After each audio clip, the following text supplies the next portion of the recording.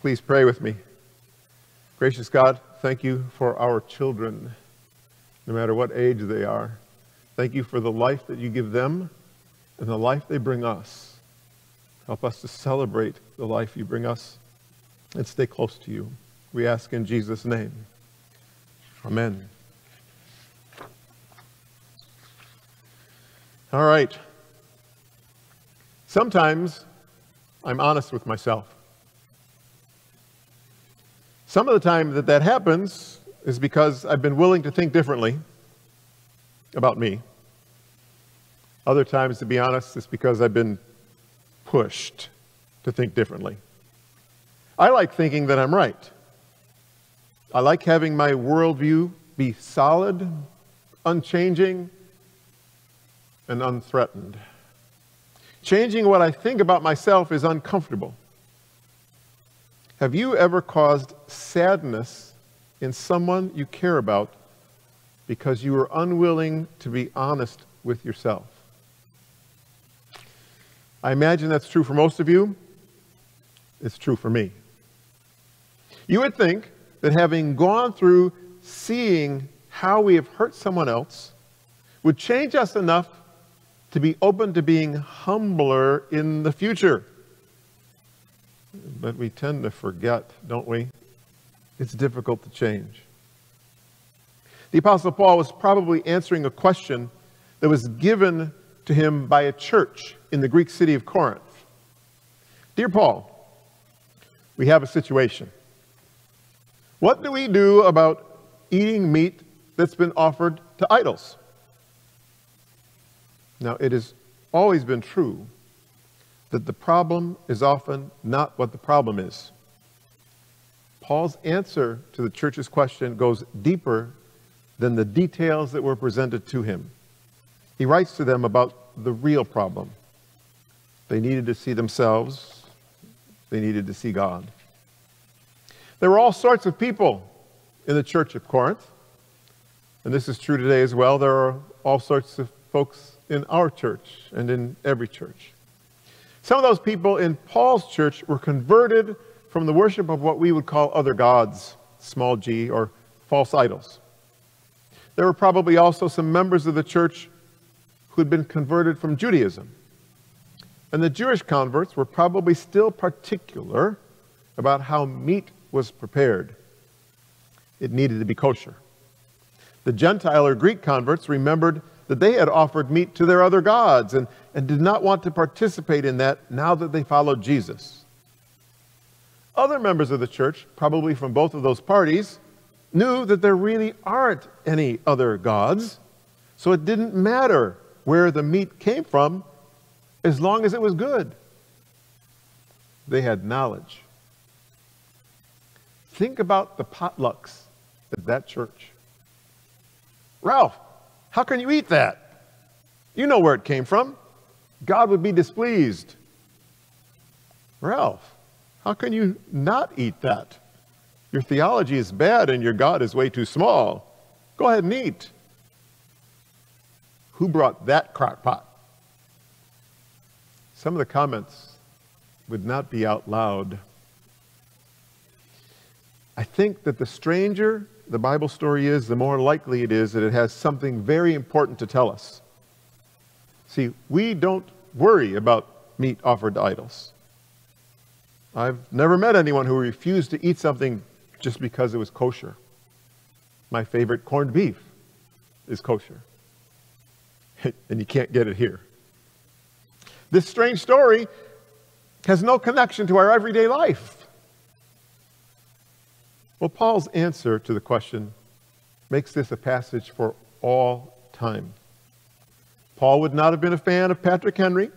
He's the one who said, "Give me liberty or give me death."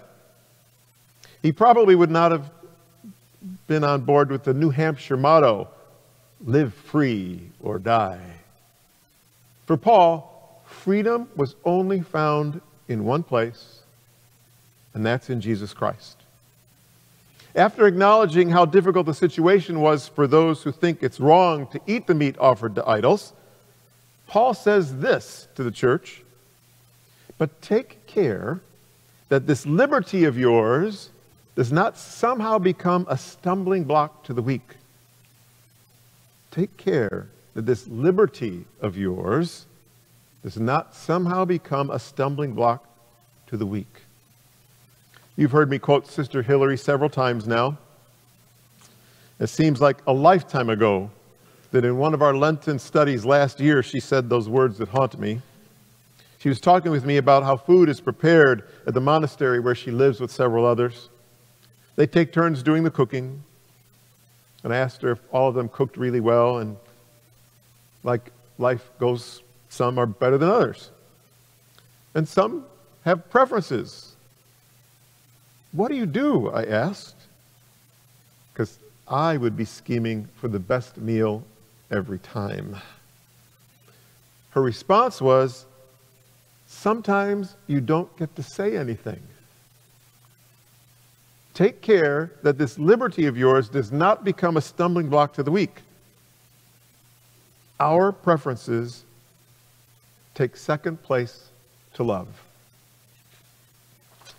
It's not enough to know things. Paul was aware that some folks have knowledge about what is true in this world. Some are very educated and know things. It's not enough to know things. If we know things, we want to educate everybody else, don't we? Isn't educating others the real way to love them? So therefore, I have the freedom to say whatever I want on Facebook. Take care, Ralph. It's not about my wisdom or wit. Paul told the church members of Corinth that if they wound their conscience when it is weak, you sin against Christ. It's like the Bible says to treat every interaction we have with another person as if we were interacting with Jesus himself. If in my freedom I hurt Deacon Lisa, I sin against Christ.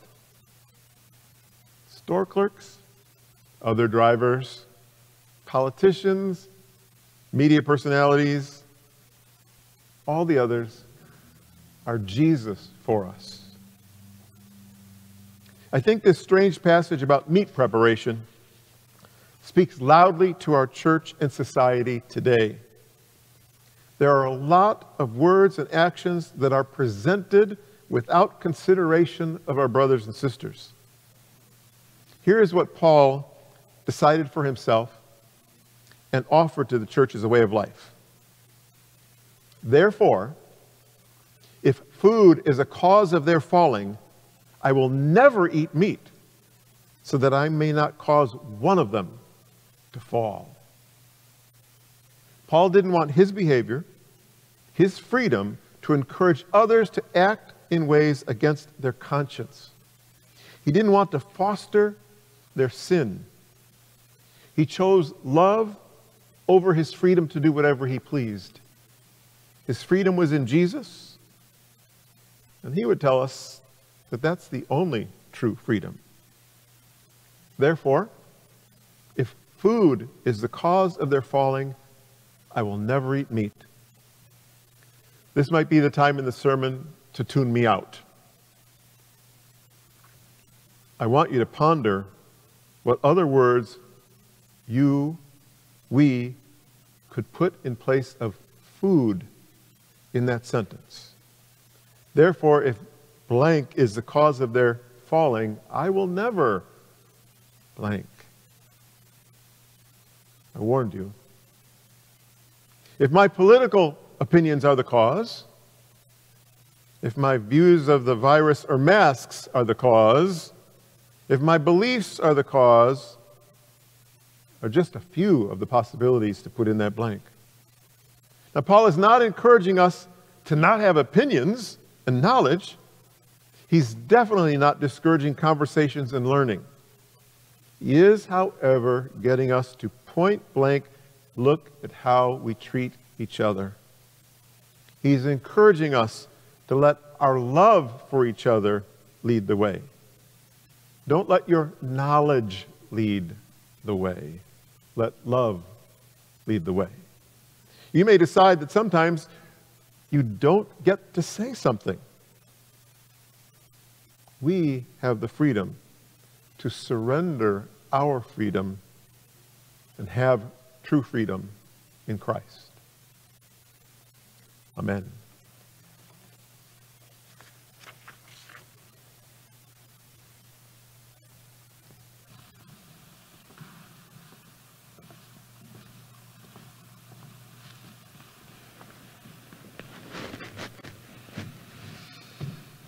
We invite your participation, comments, yes, or questions. Someone right off the bat tagged the thing that I had said in the first sermon, just thanking you for your comment on our preferences take second place to love. The summary of the law: love the Lord your God with all your heart, your mind, and soul, and love your neighbor as yourself. So love is always the way, always first, rather than our preferences, our freedom, because as you said, or no, you didn't say this, I've heard you quote it, but it's our presiding bishop says, if it's not about love, then it's not about God. That's the worst Michael Curry impression you'll ever hear. It really is. Right. It's horrible, really, really bad. Yeah. So I won't tell on you. yeah, thanks. Good. In contrast to that, I want to mention a comment that we missed at the 8 o'clock service. And if I get it right, when is it okay not to, when do you have to say something? Was that? When is it okay not to share knowledge? When is it okay not to share knowledge? I think that's the one you're thinking of. Yes. Yeah. Thank you. I think we feel a lot of pressure to say something most of the time. And I don't have the answer to that, but I wonder about there being times in the history of the church where certain things become more important than other things. And I have not met anybody in a long time that doesn't know the positions church on something. They even know the positions of different denominations on these issues. And it's like, well, I need to tell them again because now I know it. I think the time of the church now, more, not completely, but more is, it's time to not say things, which is really saying something. And if you went back 50 years or 100 years, I know I would probably be very, very surprised at, wait, they're not talking about all the things that we're talking about today, or that denomination doesn't think about or talk about that issue in the same way that they're talking about it now. They're so angry today, why weren't they angry about the very same thing 50, 100 years ago, even sometimes 8 years ago? Right. How quickly we get addicted to outrage, as we've talked about in the past. But yeah. Better this time?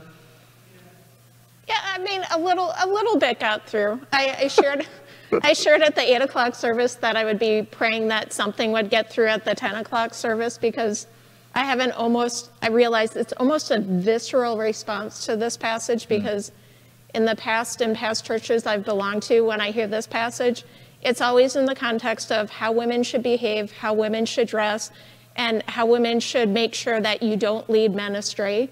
And so regardless of any additional words, that's the narrative that's going on in my mind. Yep. And a little bit got through, so like that's good. And you took notes? I did. Well, that's so cool. I know, right? And the funny thing is, I think it might be the thing that jumped out at you at the 8 o'clock service that I was like, yeah, I don't think Father Ralph said that. Freedom is found in one place, and it's in Jesus Christ. I think that's the one that you keyed in on. No, it wasn't. But no, but yeah. You can pretend it was. Okay, it okay, was. Cool. And see how we help each other in conversations? It's not really a lie. It's not. I mean, I heard that, but that's not what I talked about at 8 o'clock either. So, yeah. Well, that's what I heard you There you say. go. See, then that's clearly what I talked about. We're helping Deacon Lisa in the conversation. There you go. So, like the takeaway that I had from that, then, if that's true, then Jesus is bigger than the baggage that I bring. Jesus is bigger than the way that Bible and other words have been used against me. Jesus is bigger than the words that I've used against other people.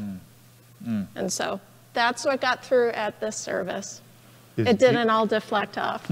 Is Jesus bigger than the Bible? Well, I distinctly remember Jesus saying, you look at the Bible and you want to worship that, but these are the words that testify about me, Jesus says. So do not hold up the scriptures as the thing to be worshiped, because that's not the point of the Bible. Those words were not written to be worshiped or to be held up so lofty as to say they are higher than God. They point to God, they point to Jesus. So someone asked the question, what if what we say might hurt some but help others? Now what do you do? Now what do you do? Those are things that I don't include in a sermon. Right? Because then if I know that's going to happen, then I'm thinking sermon might not be the place to do that. And so maybe I have to take more time, more effort to get you alone. Yeah. Exactly. To tell you all those nice things about you. To tell me all the things that I need to hear. Yeah. You know, because there are things that, oh my gosh, I see my friend who is in trouble, who is in danger. I want to help. I don't want to, just sort of watch them destroy themselves. But yeah, I wouldn't necessarily call out Deacon Lisa in the middle of the sermon because of her bad behavior. That would be the absolute wrong way to use that format. But coffee, listening, building our relationship, that's where I go with that. If I knew that Father Aaron on snowy days would run behind moving cars and grab their bumpers and slide behind the car, I would probably warn him, but not Deacon Lisa. But there are probably some situations where this is harder. Right. And you're having to sort out, really then, is now the time to say something. There's a comment as well. Lisa, I heard it too, sit down and shut up. Should we be silent when someone is injured or women can't vote or blacks can't sleep in Appleton? Yep, and I think that there are times to say something, but again, I'll go with the word preference, okay? How do I prefer people? And then how do I have a conversation with you then about how we prefer people? And how we maybe have been not doing well with this passage from the Apostle Paul, and our knowledge has puffed us up. How do we pause and rethink how we treat people? Well, and also, I think there's a difference between me saying something to a friend of mine about their behavior versus stepping back and saying something to all of society about systemic racism or homelessness or something like that. Those are two different ways to say something. What I might say to all society, for anyone who's listening to me, yeah, that might hurt some people because some people might disagree with me and yet I think there are some things where we do need to raise our hand and say, wait a minute, this is wrong. This cannot continue. This should not be. And there'll be some people that will disagree with that, and they might get hurt. Well, I believe that is wrong. Not right. You're wrong to not believe what I believe. Sure. I believe that's wrong. I believe people of color should be able to sleep in Appleton. Right? You might not believe that, but I believe that, and that's part of my faith. I'm not telling you you're bad or wrong by saying it that way. I might believe you're bad or wrong, but I'm not saying it. I'm saying this is my testimony about my relationship with Christ. That what I believe about God, and I take this from the prayer of humble access that people have mixed reactions to because it points out our sinfulness, but it's that phrase about God whose property is always to have mercy. And how do I speak of mercy? About God's preference for me, for you, and for them.